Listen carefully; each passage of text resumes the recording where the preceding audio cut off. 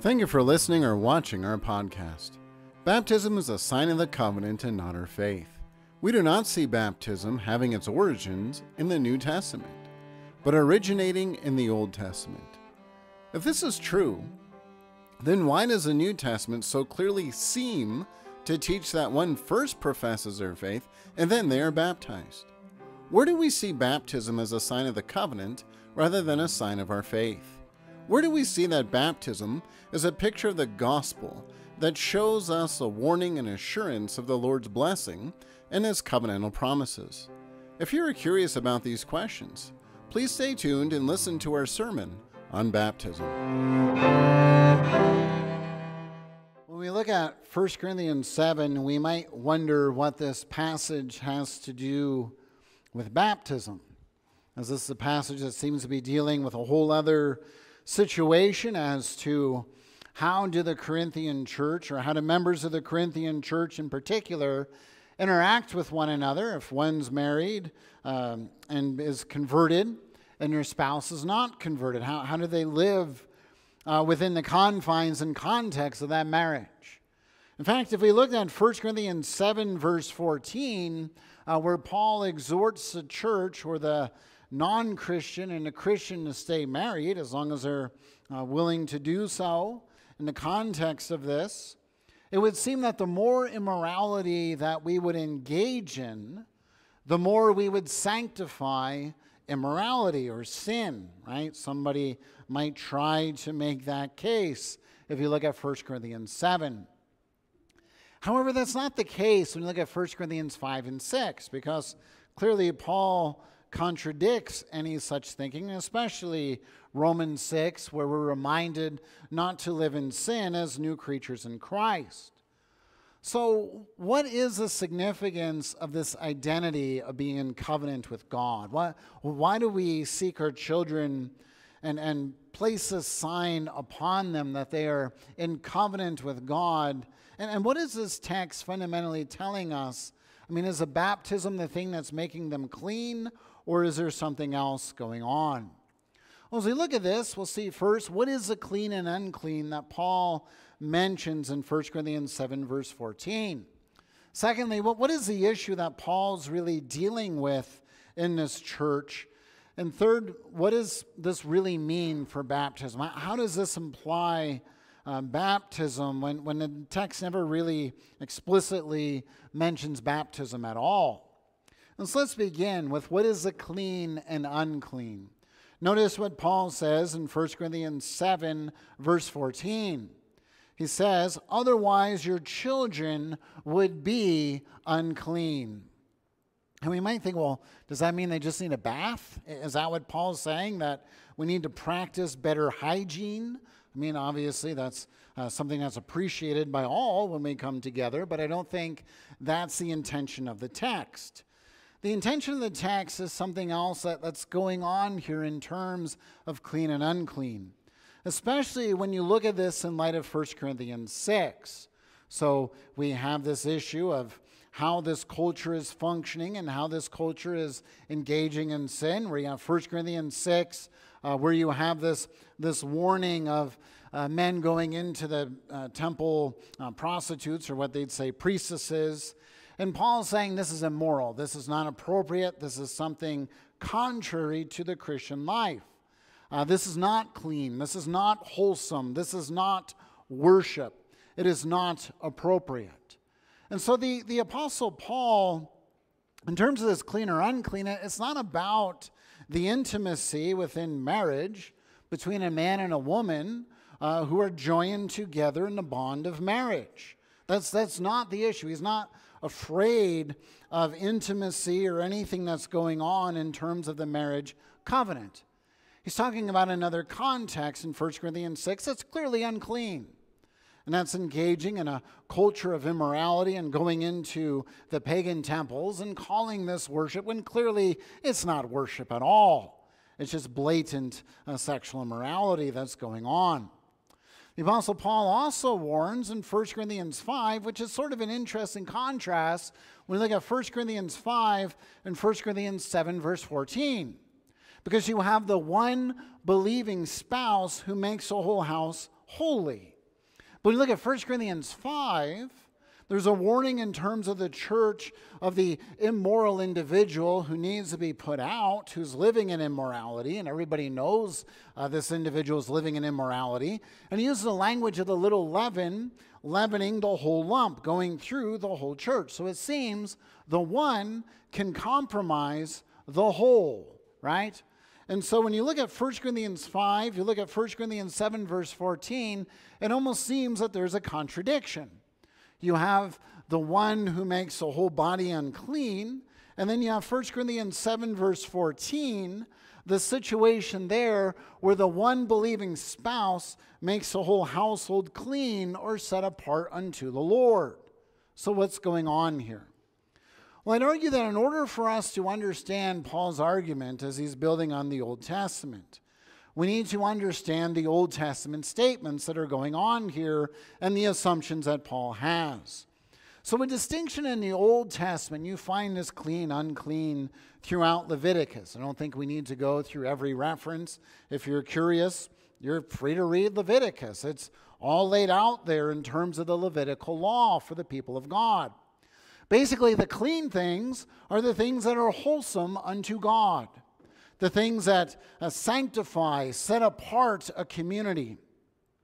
The things that are unclean, as we see the models there going on, people who have all sorts of potential blemishes or things going on where they're outside of the community. They're unclean. They're not to be part of God's people.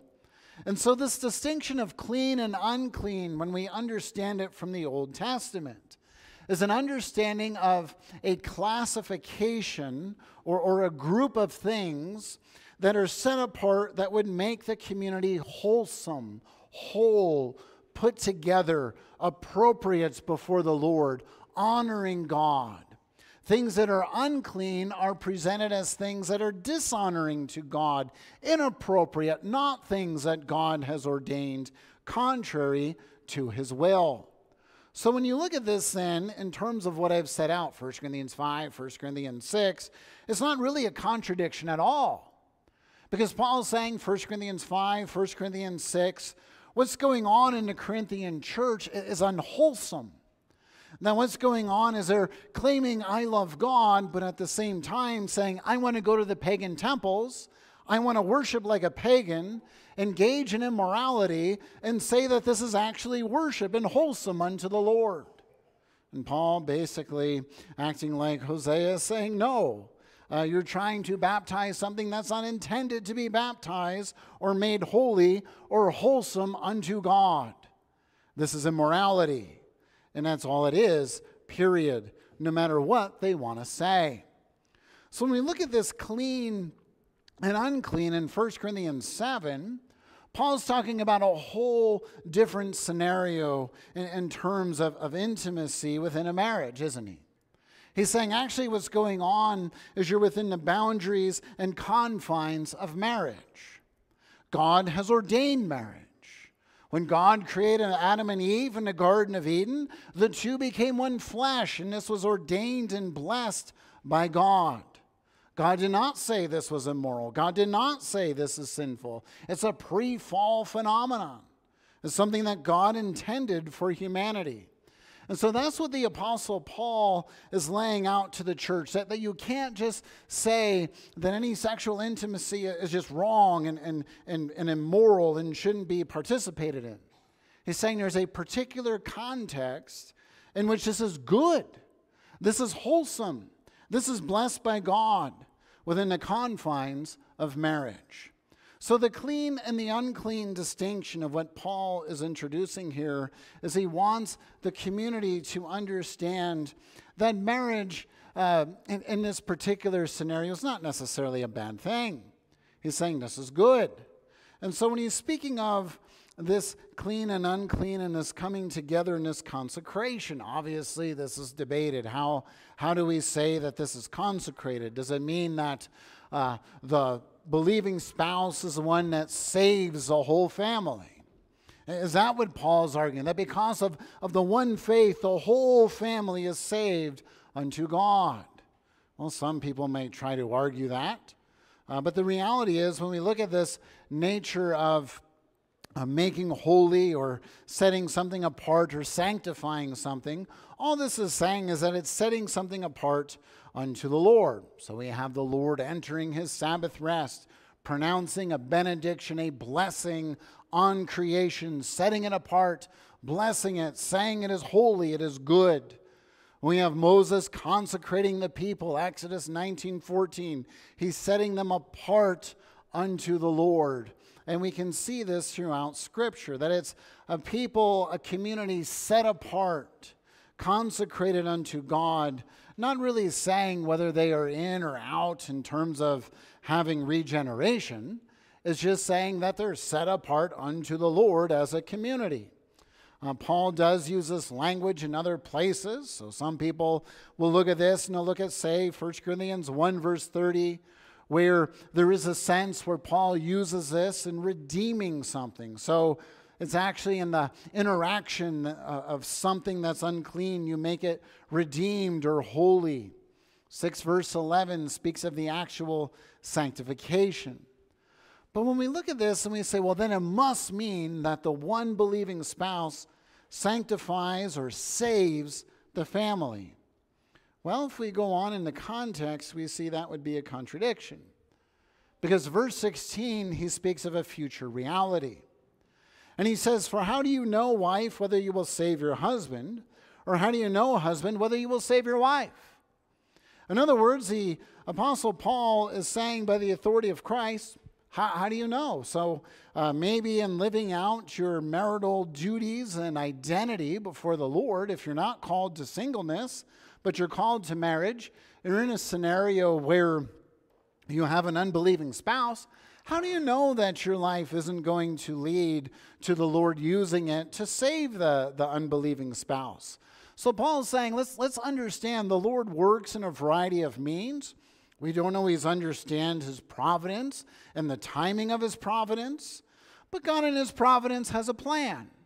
And so Paul is saying, be content to operate and function in the timing of God, by the providence of God, trusting that the Lord will do what he desires to do.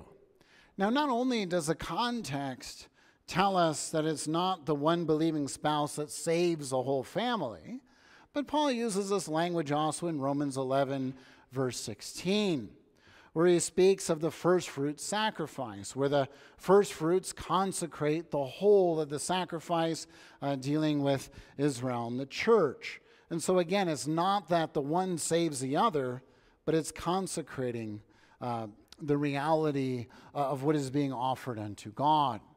And so I think we understand the notion of clean and unclean. So if your children are viewed as unclean, they would be like the fruit of the land in Leviticus 19, verse 23, where it's considered uncircumcised, unholy. And so Paul is saying, we don't want to say your children are unclean. We don't want to say that your children have no relationship to God and you don't raise them in the Lord. We should see them as clean. So we kind of have an overview of what's going on. So what's the specific scenario that Paul's writing about in 1 Corinthians 7? Because notice, he says, now concerning the matters about which you wrote. So 1 Corinthians 7 is where Paul is making a transition from chapter 5, chapter 6, addressing other issues going on in the church, to now chapter 7. And the scenario is a rather tough scenario, isn't it, in terms of the New Testament church? Because when you think of Israel, they were told specifically not to be unequally yoked. So Israel understood, if you're in a situation where you marry an unbeliever or a foreigner, you've heard the Lord warn you. There's consequences for that.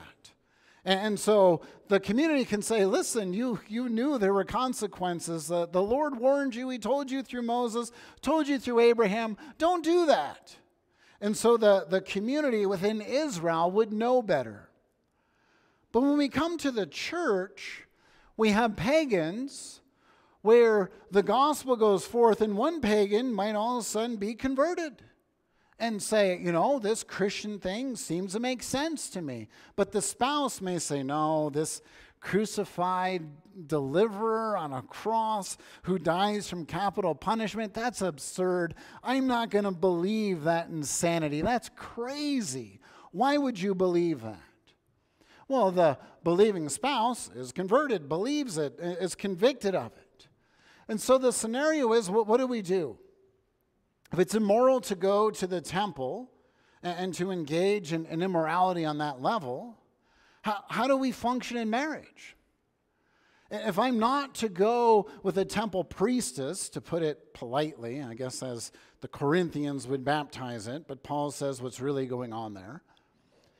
How do I view my spouse if my spouse is an unbeliever? Is it like the pagan temple? Or am I to truly live out every obligation of marriage and to truly engage in intimacy as God has ordained? Can I do this in a clean conscience? So you can understand the scenario. Do I stay married, live as a roommate? We live in separate rooms and we just stay in the same house. Do we really live out the marriage as we're intended to live out the marriage? Do we divorce? Do we just go our separate ways? What's the ethical obligation here?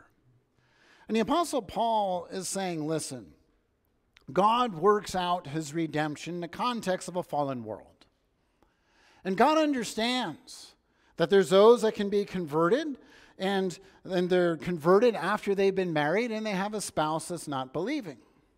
And as they have the spouse that's not believing, Paul's saying, listen, live together, practice this marriage as you're called to practice this marriage, right? So verse 3, verse 5, the Apostle Paul says, engage in the marital intimacy as you're called to engage in this intimacy. That's what you're called to do. Don't send one another away. Continue to live as a married couple because this is in the context of marriage. You're not doing anything sinful. So right there's an appeasement, right? The unbelieving spouse is making the concession. I think what you believe is crazy, but if you want to go to that synagogue, that church, that gathering together as a church was being formed, or go to that house church, whatever you're doing, go, do it. I won't stand in the way. I just think you're crazy. But yet you're still willing to live at peace and live together. Paul's saying in that scenario, great. Now, the other scenario is if the spouse says, you're not going to do this, this is immoral. If you continue to do this, I'm going to divorce you. Paul's saying, well, then you let your spouse go their separate way. But you're not the one who's trying to make this happen. And again, Paul's saying, ideally, this is not what we want to happen. But he's saying, the reality is, it might be a scenario. So he's saying to the church, be gracious to this scenario as well. But don't try to sabotage the marriage out of some self-righteous act or some other Christian claim. And so that's basically the summation of what Paul's doing here. And now when Paul, sometimes this gets controversial for people when people say, the Lord says, not I, or I say, not the Lord. People say, well, is the Apostle Paul contradicting Christ on purpose, or is Christ contradicting Paul? And then what kind of apostle do we have here where this apostle doesn't speak the words of Christ and Christ is not speaking the words of the apostle? That's not the intention. What Paul's saying here is he's saying this is a unique scenario. When Christ walked the face of the earth, Christ didn't address this issue. Why? Because primarily he was ministering to the Jewish nation and Samaritans and occasionally Gentiles. And we do see Gentile interactions. But it's not that we have this mass conversion. It seems even with the Gentiles he interacts with, they're those who are members of the Jewish synagogue and at least familiar with some messianic theology. Right? So it's not a married couple who are pagans and get converted, and then the Lord deals with these individuals who are outside of the kingdom. That's not the case at all. So when Paul says, I'm dealing with this, he's saying, this is a unique scenario. I grant that. Well, what do you do with a non-Christian interaction and relationship here? And so when Paul mentions this, he wants them to understand there's a bigger issue, right? When we talk about the main issue. Not only how do I view my spouse, how do I function in the context of marriage with an unbeliever? And yes, the Lord may use this in his providence to save the unbelieving spouse. That's the ultimate ideal. But the other pressing issue is, How do I raise my children? If my spouse is an unbeliever who follows, these other deities and these variety of gods, and I'm a Christian and I believe there's one God and I believe in Christ, do I view my child and my children as those who are outside of the promises of God, or do I view them as inside the promises of God? And that's why Paul in 1 Corinthians 7 verse 14 says this wonderful thing. Otherwise your children would be unclean. So Paul wants to drive home the reality that based upon the faith of one parent, how does that parent raise up the child?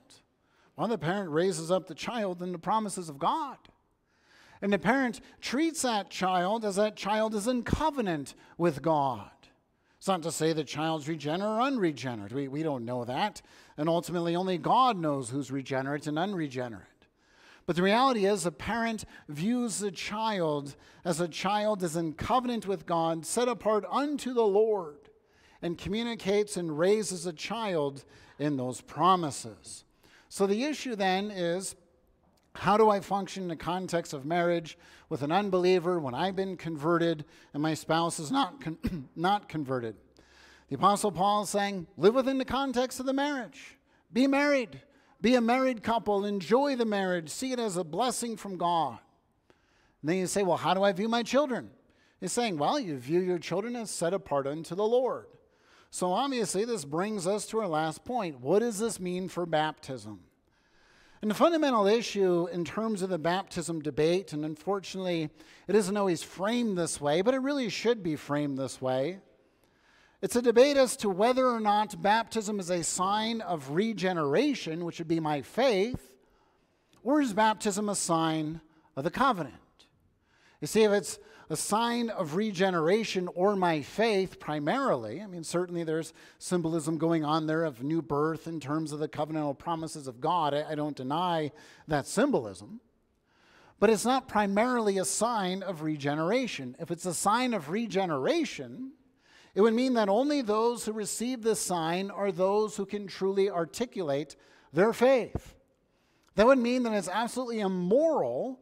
If that's true, it would be immoral to baptize infants. Now, I baptize an infant. I don't want to consider myself someone who's immoral or sinful in terms of consciously living in sin, not fighting the good fight, striving to conform to Christ. I want to do what's honorable to him. So I wouldn't want to just administer a sign and be immoral and lead the church in immorality. And so I see this sign as a sign of the covenant.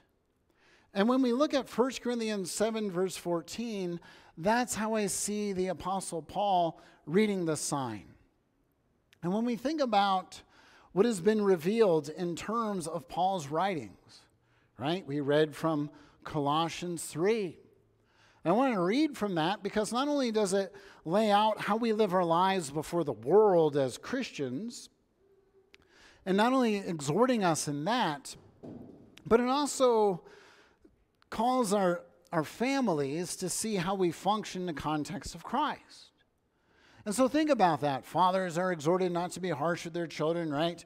There's a reminder there. It's not to say that women have a free pass there, but Paul's sort of playing as if where were the fathers, especially in that culture where fathers had a lot of latitude in terms of what they could do to their sons if their sons truly showed that they weren't worthy of the family name, if you will. You could kick them out of the house. You could even have them executed in some cases. So you can understand where Paul's saying, fathers, understand your call in terms of raising up this family. Don't be overly harsh. Don't give in to that. But there's also the call for children to obey their parents. So we can understand fathers having this call in terms of the covenant, mothers having this call in terms of this covenant, they're adults, but it's also the children are exhorted in terms of the covenantal promises of God to live out this obligation. they are called to please their God. It's not to say parents are always right. I'm sure kids in this congregation would say that their parents have always done a bang-up job and the parents have never messed up.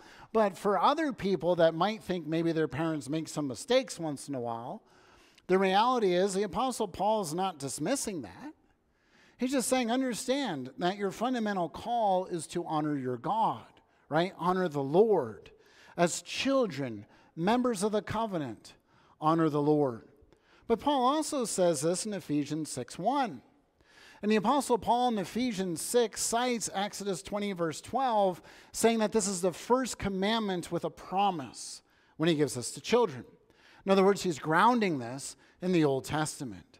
As children of the Old Covenant were to obey their parents by the command of God, so children of the New Covenant are to obey their parents by the command of God. Sign of circumcision, what happens there? Goes to the household. Abraham, in his lack of faith, evidence in Genesis 16, receives a sign where the Lord's making it explicit to him. I am going to raise up the covenantal heir through you. This sign will be administered to the organ of generation, pointing to the reality that the seed of the woman will arise in history and be triumphant. This is why Paul logically ties circumcision and baptism together in Colossians 2:11 and 12. That as circumcision is a sign of being cut off, if one wants no part of this community, it's also a sign of being cut off and a representative. The seed of the woman will be the triumphant one in their place. It's a twofold warning. Baptism has the same sign, doesn't it? We think of that with Noah and his ark. We think of that with Moses and Israel passing through the Red Sea. That sign of the covenant being ministered there with a reminder of a community being designated unto God and those outside the community separated from that community designated unto God. We don't find absolute perfection either, do we? Because we find after the Red Sea crossing, Israel grumbling in the wilderness, some dying. People walk off the ark. We have Ham who turns away from the Lord. So I think we've made the point, and we can look in the Acts and see the household formulas where one believes and then the whole household is baptized, etc. But getting back to 1 Corinthians 7 with all this information, when the Apostle Paul turns to the unbelieving spouse or to the believing spouse that lives in this marriage, then he's not saying it's necessarily easy. He's not saying it's necessarily joyful. But he gives a wonderful hope, doesn't he? Because one might wonder, well, then how do I really view my children? Because that's really the pressing issue. I know all that data from Abraham. I know all that data from Moses. But what does it really mean in a marriage where I've been converted after my marriage, and here I am in this marriage and my spouse doesn't believe, or whatever scenario's gone on? And the Apostle Paul is saying, listen, basically, don't overthink this. The Lord is aware that his redemptive purpose is being worked out in an imperfect world. And as it's worked out in an imperfect world, view your family as set apart unto the Lord. Even though it may not be ideal, view it as set apart unto the Lord. As you raise up your kids, raise them up in the Lord. This is why we baptize our infants, that they bear the sign of the covenant. And it's a wonderful thing when we think of the ideal situation of both parents believing and both parents being on the same page of wanting to raise their children in the Lord. And it's a wonderful thing to see the Lord's covenantal promise worked out. And so in terms of this, when we say, how is this really a call for baptism? Is it the baptism that makes the children unclean? What does that mean? Ultimately, it's not the baptism that's making the fundamental difference. Now, I don't want to deprecate the sacramental sign either. Obviously, baptism is that public sign designating a child as being in covenant with God. It's a beautiful picture. It's that reminder of moving from death to life in Christ Jesus, swallowed by the sea, the place of death, and emerging triumphant in Christ Jesus. Wonderful promises of the gospel. of knowing that our lives are secured in Christ when we take hold of him by faith. That's what it's picturing for all of us. And as we raise up our children, remind them of that baptismal promise, that baptismal sign. We remind them, you are set apart unto the Lord. When we discipline our children, hopefully in our best moments, we're reminding them, well, even in our worst moments, we're reminding them that they're set apart unto the Lord as his redeemed. And as a parent, we want them to truly understand the promises of God, the consequences for sin, the beauty of living a life before the Lord and the promises of the gospel, and exhorting our children to consciously embrace this.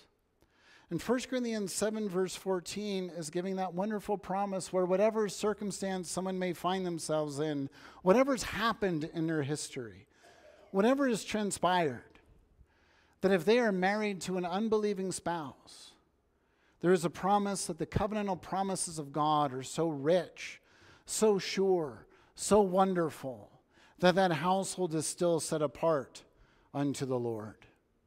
May the Lord then grant us the wisdom to seek his humility or to humble ourselves before him, to submit to the yoke of Christ, desiring to raise our children in the ways of the Lord. May our children truly embrace the promises of the gospel, that they don't just believe it because they want to please mom and dad, but they believe it because it's the substance of their conviction.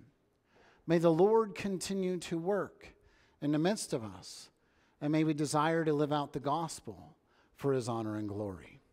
Amen. Thank you for watching or listening to our podcast. Belgrade URC is a Bible-believing Reformed confessional church that seeks to cultivate community around our Savior. If you desire to learn more about Christianity, please join us for worship each Sunday at 10 a.m. and 6 p.m.